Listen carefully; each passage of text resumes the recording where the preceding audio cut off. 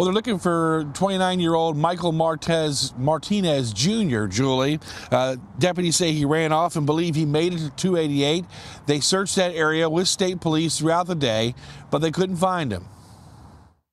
State troopers circling the Huguenot Trail overpass over 288. People living in this area say they've seen this the better part of Thursday, along with a chopper. We never heard anything from anyone. That's why I was out in the yard kind of like, what is going on? Because this chopper continued to circle right above our house. I thought maybe he was looking for a place to land. Troopers getting an aerial view of this Powhatan County community looking for this man, Michael Martinez Jr., after deputies say he ran off from them on Huguenot Trail in 288.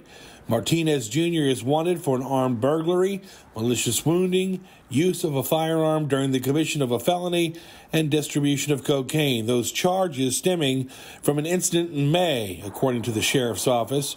Sources tell me they believe Martinez fled towards 288 and caught a ride there. The sheriff's office asking residents to be on the lookout and to lock their doors.